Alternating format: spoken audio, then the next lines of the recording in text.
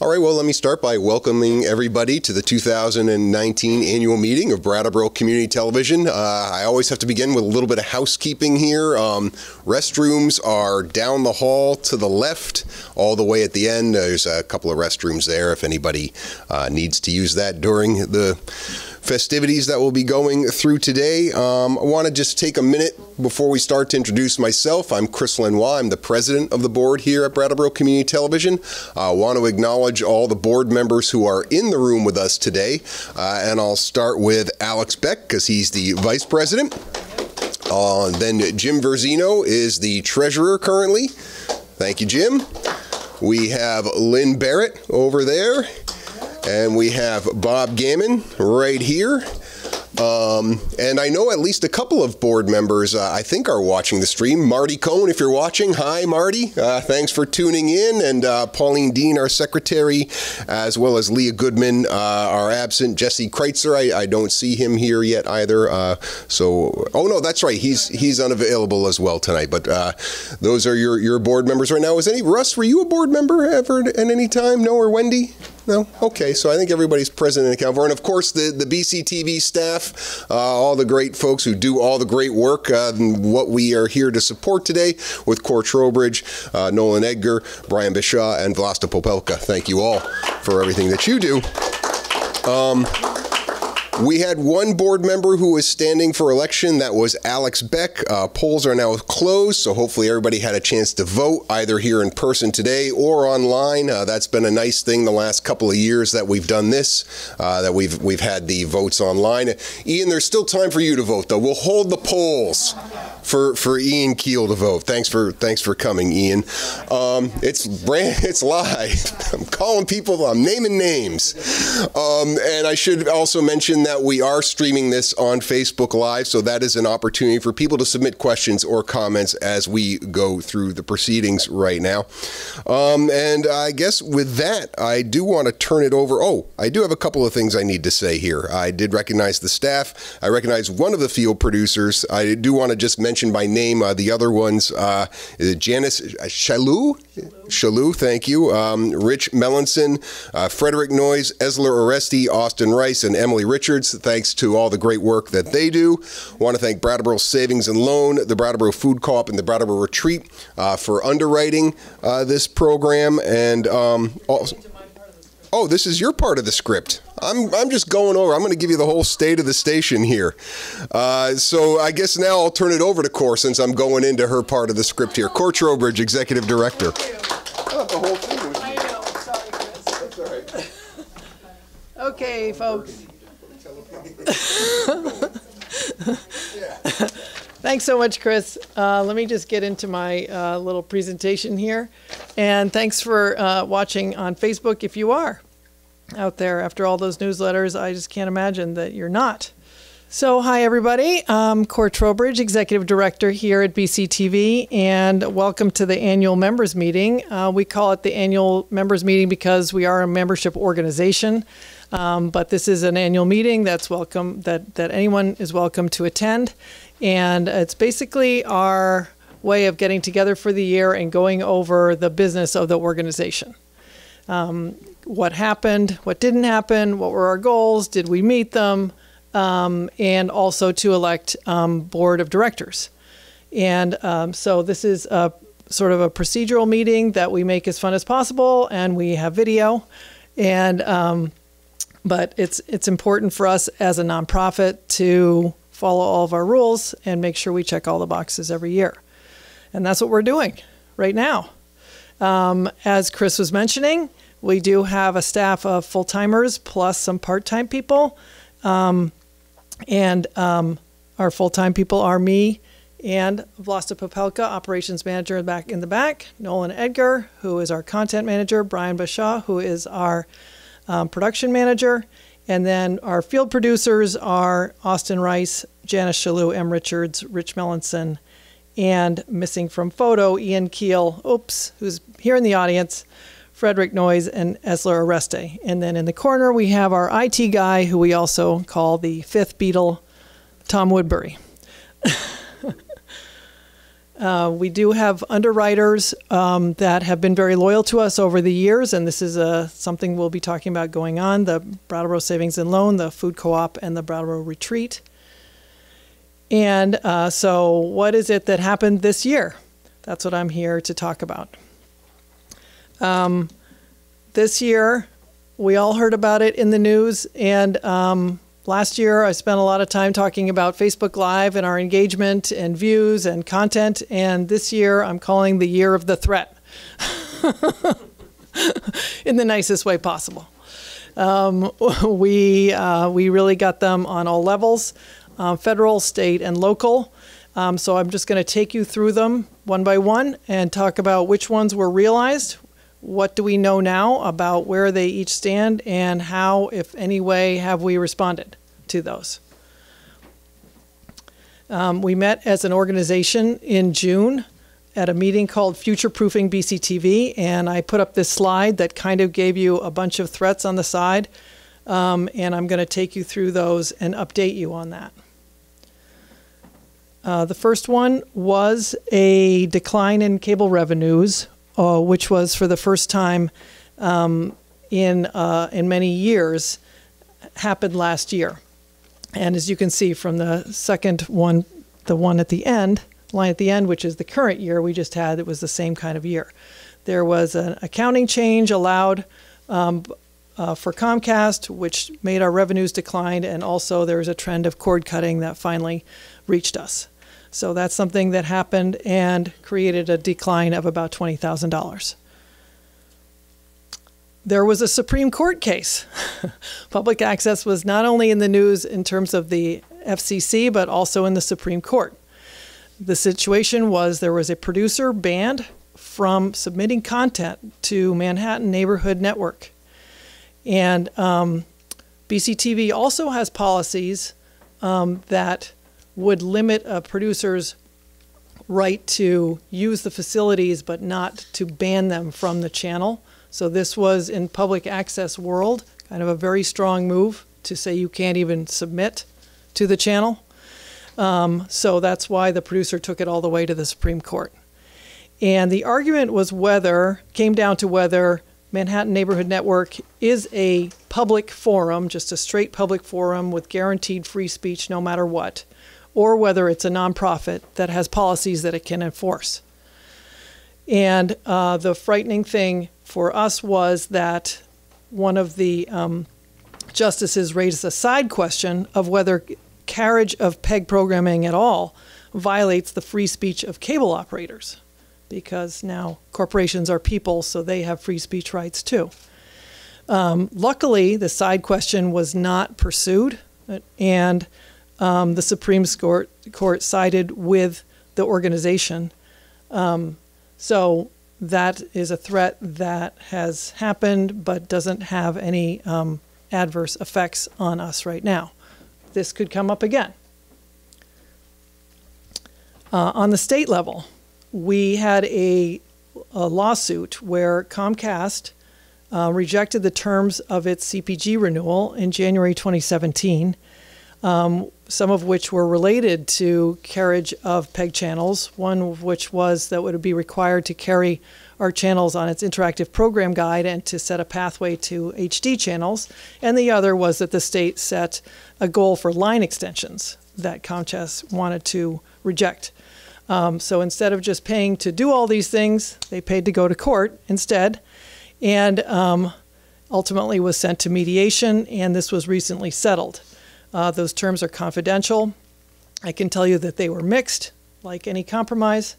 The terms aren't going to be made public until the Public Utility Commission approves them. And that's because they could reject some of the terms and they could go back to mediation. So you don't want to let anything out. Can I ask a question? Yeah. Is there a deadline for when the PUC needs to approve this? Repeat the question. Ian asked about when the deadline for the PUC to approve it. I don't know when that is. It should be soon. But there is a deadline? I don't know. It's a docket, so it'll probably just go through the docket system. I raised the question because I wonder if... I just raised the question in case, is Comcast going to ride this forever so that it stays confidential? It's just annoying that something like a is this PUC used to be the Public Service Board? Yes. It's now called the Public Utilities Commission. So it's out of the litigator's hands, and it's with the PUC now. I know. It would annoy me if a public body kept something confidential for very long. Do you follow? Yes. I think that it's just going to move through the system. Yeah, I have wonder if Comcast as a large corporation may favor it taking a long time to move through the system so that the terms don't become public. It's a great question. Okay. I just don't know the answer. Thank you. I can tell you, though, how it affects us individually as a station is that our contract renewal with Comcast was up for renewal in January, in 2017, right about the time of the CPG renewal, and all of our contracts were put on hold during the litigation. So we have to wait until that is over till we can renew our contract. Okay, so on to the next one, which is the kind of famous one because we've gotten some great coverage from our media partners, the Commons and the Reformer, WVEW, about this issue. Just quick wrap up. This was announced last fall. It changes definitions of the 1984 Cable Act. That was the act that established funding for PEG channels from local cable subscribers via a franchise fee. And this new change allows the cable companies to deduct the value that they place on in-kind services that are required, and so that our funding will be decreased. We don't know by how much. BCTV, the people in this room, the people in this town, the people in the state filed letters in opposition. Ultimately, 10,000 letters were filed, including 45 members of Congress. And this was the most activity on an FCC issue since the net neutrality argument. Nevertheless, it passed 3-2 on August 1st, and it goes into effect in a week or so. We'll first see the impact at our quarterly statement in November. And I want to get into this one a little bit just to get into what the impact could be. This is a graph that I shared with you in June, just to show how reliant BCTV has been on Comcast revenues. This is our budget for the last fiscal year. So you'll see in the lower left-hand corner, revenues without Comcast, $64,000. And this is of a $300,000 budget. What do we spend it on? We spend it on staff and equipment, the basics that we provide to our producers and what we use to make all the programming. Response to the threat. BCTV Board of Directors got together at a retreat in January and took a look at some alternative sources of revenue. Donations, underwriting, production services, and for the first time, talking about having producing membership fees that are set to match the value somewhat of the services that are being given. So this is very unusual for us. Donations, this is something we have never counted on or never even asked for because we've been using our cable revenues to support the station and have not wanted to compete with other local nonprofits for donations. So in that way, we've been able to leverage the needs of nonprofits with our cable revenues. So we'll get into these a little bit more, but it was a very creative session, and some of these things we put into place right away. I know this is a lot of numbers, but I just thought you might be interested to see how it's already had an impact on the bottom line, even within the same fiscal year that we started talking about it. So if you look over on the left, those are our non-Comcast revenue sources. The first column is FY19 as we budgeted it. The next one is FY19 as we ended it. And the next one is a FY20 budget based on trying to cover a 30% decline in revenues. That's just a scenario that we picked that is possible. Southern Vermont Cable, hi Mary. We negotiated a new contract with them. It was time to renew the contract, and that was for slightly higher revenues, so that has an impact on our bottom line.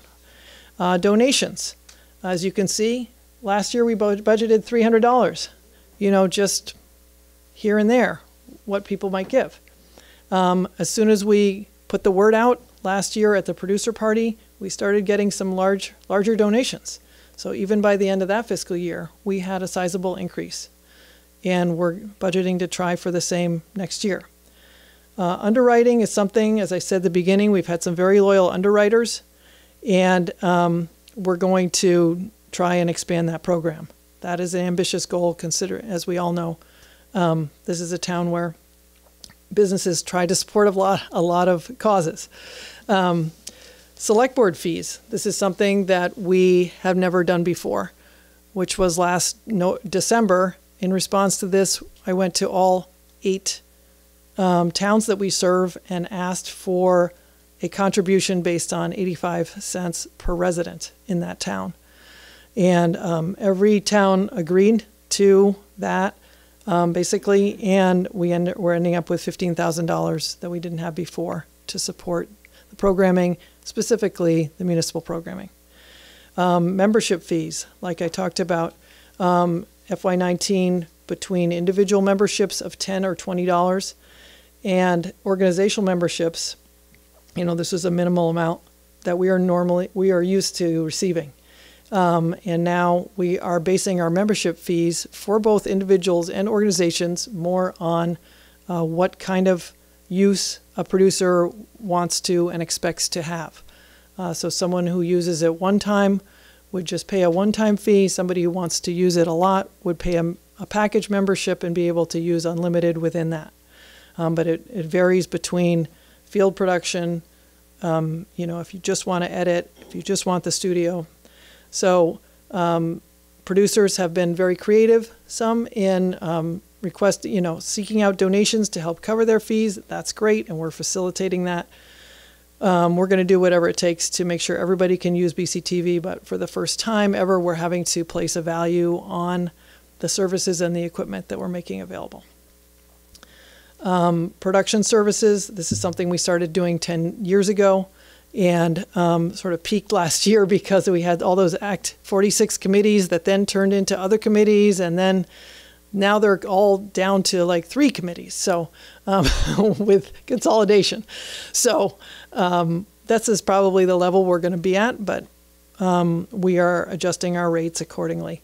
The cable revenues that we have will continue to subsidize the production services that we do, but it's just we have to be a little bit more careful about what we can offer. And then the final training is sort of a final category, is kind of a MISC, or camp fees, training fees. But if you look across the bottom from the 64,000 that we talked about at the beginning about budgeted as the non-Comcast revenues, and you could see by FY20, if we get to our goal, we will have created a 65% increase in non-cable revenues, or non-Comcast cable revenues. Even so, that's only a third of the budget. So again, everything depends on how severe the reduction is. But as you can see, the board and the staff has dug in, and we are preparing and doing what we can.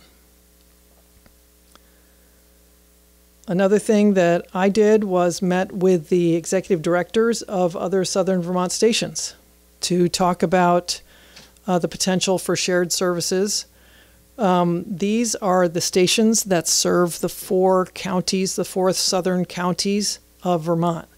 You can see Fact TV in Bellows Falls, SAPA in Springfield, OVTV is Okemo Valley TV up in Ludlow. Greater Northern Access TV is in Manchester, and then CAT TV is in Bennington. That's just a good way of preparing for either cost sharing or savings if that is warranted. And then, on top of all of that, in August, we heard about the Wyndham and Windsor Housing Trust possibly wanting to purchase this building and turn all these top floors into housing, in which case BCTV's office and facilities would be moved to the basement along with the select board meeting room. And whatever the equivalent of the Hannah Cosman room would be down there. That is something that is currently having a feasibility study done, and so we'll find out. That's all we know right now.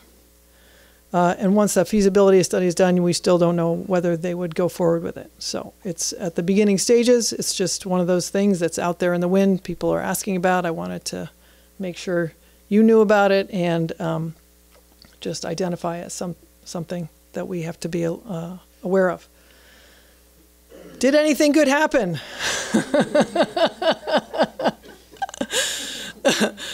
So I could have flip-flopped this, but no. The answer is yes, right? And we had a great year at the Hometown Media Awards. We took home our 3rd overall excellence in PE&G for our budget category. We also had 2 of our producers win for their productions. I first just want to show you a little clip of the awards submission. It's not the full award submission. It's it's just 10 seconds of each one of the ones that we submitted.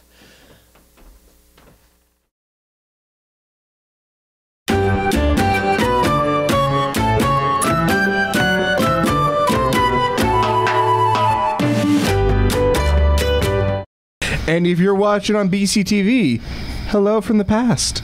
Nice to see you. It's pretty good over here. I don't know what it is like right now, but right now, it's pretty good. 100 miles to get away. Now that I'm here, I wanna turn.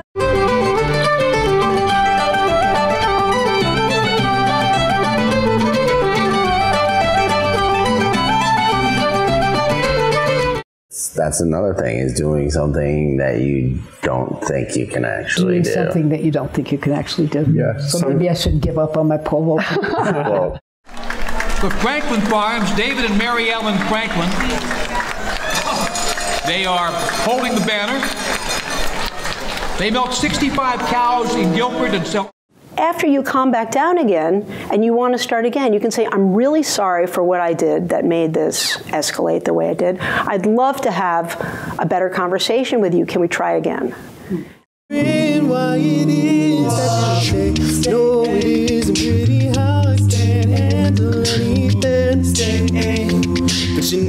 Master has given Dobby a diploma. Dobby is a free elf.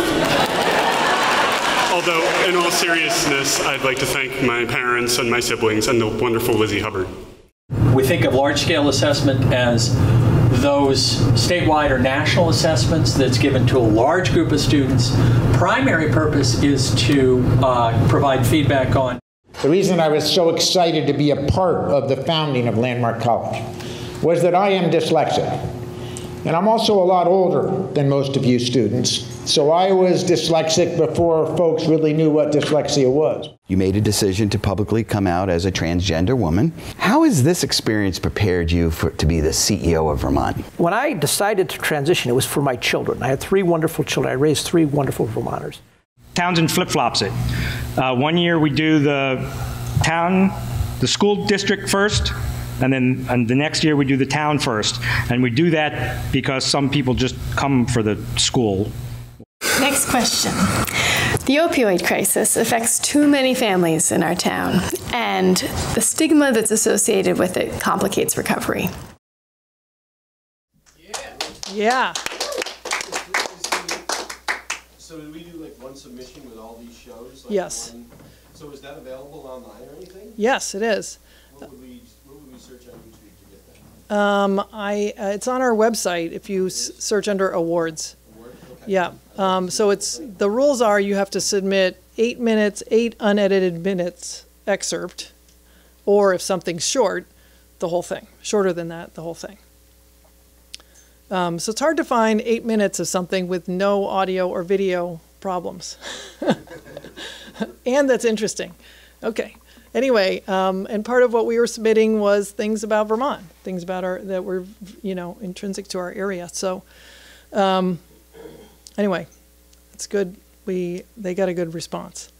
The other award that was received was Jennifer Latham's video that she produced for the Brattleboro Conservation Commission, How to Identify Japanese Knotweed. Right. And that won in the category Best of Instructional and Training. And just to give you a little taste of that. Driving around southern Vermont, you have probably seen Japanese knotweed, even if you didn't know what it was. In our first video, we told you why it's important to control it. Now, we'll show you how to identify this plant at a glance. So this is Japanese knotweed. Okay, you got the idea? And then producer Jarek Jordan's show, the World Fusion Show, which he's been producing for 2 years here in the studio, won the Best Entertainment and Art Series for an independent producer. And again, this is a national award. This show he is promoted and has almost 100 public access stations across the country airing this show on a regular basis, which is really quite a feat. And also going to give you a little piece of the awards clip. We share happy and good life. Nyokobak. Nyokobak, yeah.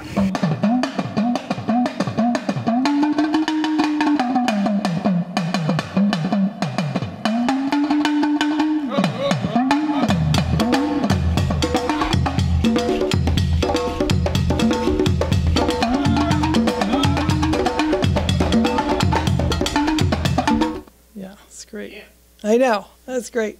I think I could play the drum with that guy. The other good thing that happened this year is we had a lot of amazing interns. We had Vlasta's niece here, Martina, for a month, and she did some archiving and helped out with video camp.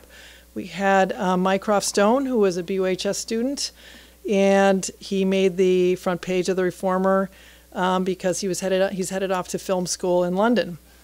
And got a lot out of his internship with us. We had more kids from BUHS. We had Hilltop Montessori School. We had some college students coming back from their first year away who had been interns. And we had Alex Evans, who's down there to the right, who was a Landmark College intern who produced his own show. Basically, he produced the radio show at Landmark College and then edited at BCTV, so then it was up on YouTube. And we often give interns the option, you can help us out editing what we need help with, or you can make something that you want to make. And he's one of the first people who really took advantage of that. I put Austin in there because he learned how to direct the Brattleboro Select Board. Big milestone. Yeah. We also had happen our news show, Green Mountain Mornings Tonight, which was a video cast of of the radio show, Green Mountain Mornings. That was canceled at the end of 2018 by KPT. But to the rescue came WTSA News. A month later, Ian Kelly started uploading his morning newscast that we now show at noon on BCTV. So we still have a local media radio news show on BCTV as our news show, which we're really happy about. And just finally, in your annual report, you'll see a lot of numbers, but overall it was a great year for content, 1,200 hours of new local content, 1,300 new shows. Channel 8 is primarily produced by volunteers. Channel 10 by staff. That's more of the meetings, but there is some of each. Our YouTube channel gets 850 views a day. That adds up to over 300,000 views during the course of a year. We have a lot of videos up there now after all these years. And the website, less so, but it's still active. One thing I talked about last year was that we had purchased asset management software so that when somebody uses, checks out something from BCTV, uses the studio, uses the edit suite, that is recorded in the software. And those of you who are using our stuff have been signing sign-out sheets that come from a software package instead of just handwritten. And that resulted in knowing that we had 2,000 uses this year. So that's about 8 uses every day we are open. One use being somebody checking out gear or using the edit suite or using the studio. So that's a high number considering we're a small station, and one of the reasons that the numbers of shows and numbers of hours that we produce every year are as high as much larger stations. So again, it's not very many people doing a lot, which would be our tagline if it sounded better.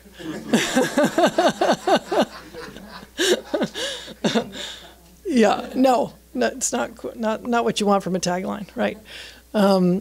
What's on the horizon? We have our producer awards party coming up, and that is going to be in October. And this is the party part, whereas this meeting is more about the business of the organization. This is all about celebrating our producers and what they do, and really hope to see all of you there. That's going to be Thursday, October 24th at 118 Elliott. There'll be another People's Choice Award amongst the top viewed videos. And the reason that we have it at this time of year is that October 20th is National Community Media Day. And so we try and have it on the Thursday closest to that. And because of that, we have also been working on a Community Media Day video, which Brian is going to preview for you now. Wow. Yeah. So thank you very much, everybody. I really appreciate it. And if you have any questions about anything, either in everything I presented or in the annual report, I can answer right now or later. Yep. Yep. So I have a long history here. Yes, you do, Ian. Technically an employee.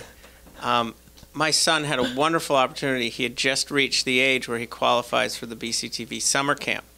And thankfully, you folks let in enough kids. And I know this is probably a very small thing on the revenue side, and it's also a very intensive time for your staff to run the summer camp. But I would wholeheartedly and in public advocate maybe the idea of having 2 summer camps in 1 year, like maybe 1 week apiece, so that more kids, because it seems like that camp has a big draw.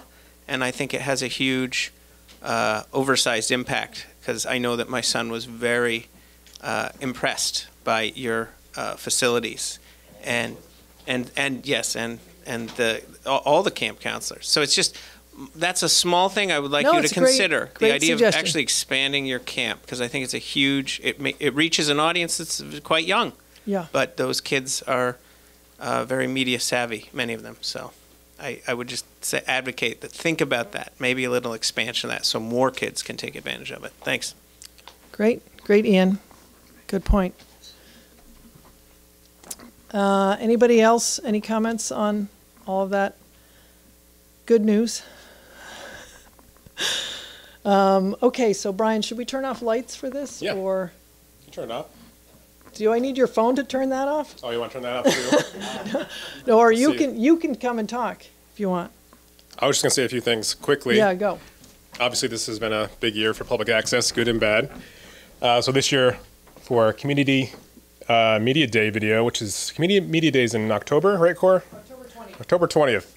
So usually around this time, we get together and we discuss what kind of video we want to do for that. Usually preview it at our annual meeting, which is tonight. And then we make some adjustments going forward. So this year, we had some found footage of some representatives, both at the state level and national level, kind of discussing the value of public access and also the threats that could be, coming in the future. So that's pretty much all I have to say. You can watch this, see if I can turn off this light. No, yep. Oh, cool. All right, let's see if this works. We know that so many of our constituents get information from BCTV. It's incredible how many people will stop me on the street and say, I saw that interview or I saw that select board meeting. What I love about the public access televisions is people feel authorized to get on there and say their piece. They have access to a public forum where their words get disseminated, and it's so core to democracy for people to feel empowered to speak and to be heard. You provide that. It's a way to let people in the community participate in public dialogue. They can do it by watching, but they can also do it by participating. I mean, the opportunities that local people have to speak to their neighbors on public access television is enormous. But the fact that school board meetings or select board meetings are broadcast and then people talk about it, that is really important.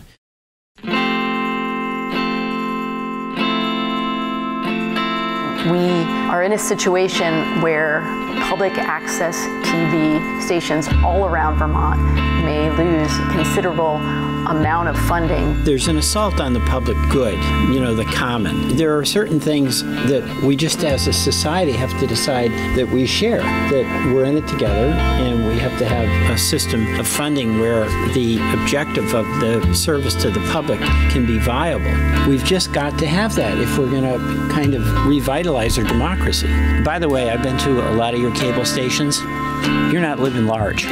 So you do a lot with a little. And I really appreciate that. It's one of the big challenges we have in this country right now.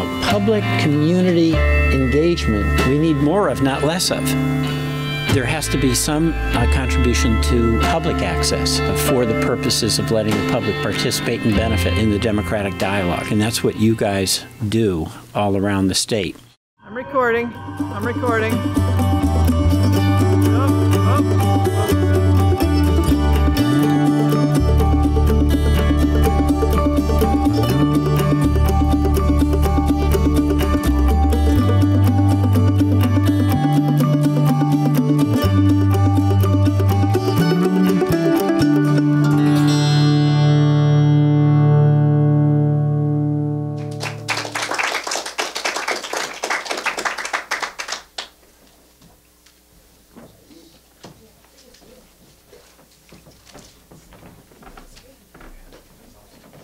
Great stuff, Brian. Nice job. Nice job, everybody.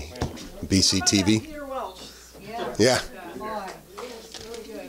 Well, we're fortunate that folks like our members of Congress who we reached out to get what we do and get the value of it and have been supportive of this, and really all across all local, state government as well as members of Congress have been really supportive, and you all too, as members, as volunteers, as employees, have been really supportive as well. I mean, Cor talked a little about the bad news of things, but I remember that meeting here in June, and I was really heartened after that meeting as how people received the news, how people understood it, and how people weren't willing to just go gentle into that good night. And I mean, that really means a lot to us as board members. That's what we take into account when we make the decisions that we make to do the things that we do. Want to let you know that in addition to any comments you want to make tonight, our board meetings are always open and you're always welcome to come. They're typically on this day, right? The third Wednesday of every month. And Cor posts the schedule frequently. I know some of you here in this room have taken advantage of that, and I want to encourage others of you to do so as well. It's always great to hear from the folks in the community about what's important to them and how we can support all the things that you do to make this station great. With that said, are there other comments that people want to make tonight or questions that I can turn over to Cor?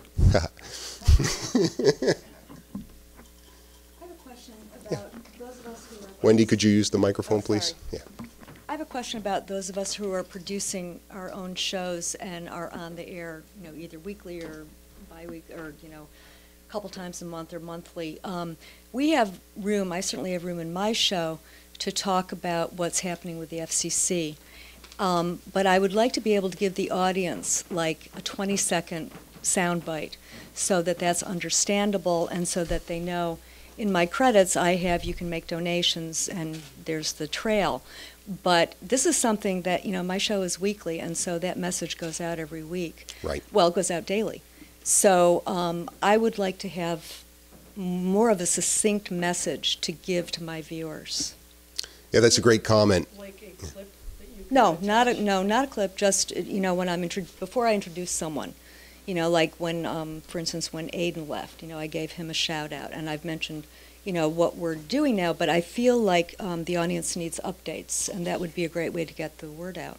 Yeah, that's a really great point. I can say that we've been trying to work towards more messaging that we can provide on the channels and on the internet. Mm-hmm. Obviously, some of this has been a bit of a moving target as we wait for the FCC to rule, but now that we have a little more clarity around that, I think that would be a really useful thing to provide. So, and I think giving an update weekly is a really great idea, and we have the venues. We have many venues available for that. So maybe, again, more communication between, what the messages are, what's happening this week with the FCC. Right. What would our viewers like to know about? Because that way they can be much more engaged, and therefore they're going to watch more TV, and they're going to, donate money. Yeah. Well, and you bring up the say something succinct in 20 seconds on a couple of these different news stories that come out. I've had members of the media reach out to me just, what exactly does this mean? What does this say? And I try to piece through it with them, and I'm sure, Corey, you've probably had similar conversations, and maybe other board members as well. Yeah. But yeah, I think we can do something like that. Great suggestion. Thank you, Wendy. Mm-hmm. Yeah. Other comments, suggestions, questions tonight? No? I think the only other piece of business we have to do is announce the election results. There you go. There are no questions from Facebook streaming? Anything? No, there hasn't been? Okay. Okay, great. Well, Alex Beck was running unopposed, so unless there was a serious write-in for somebody's pet or something like that, I think we're probably safe to say that Alex is going to continue to stay with us for another 3-year term. I'm going to call the election now, right? I'm allowed to do that. All right. Great. And I guess with that, this annual meeting is adjourned. Thanks once again to everybody coming out. Hope to see you in October for the Producer Awards. Be great to have you there. And we all get to have some fun at 118 Elliott. All right. Have a good night. Thank you, everybody at home.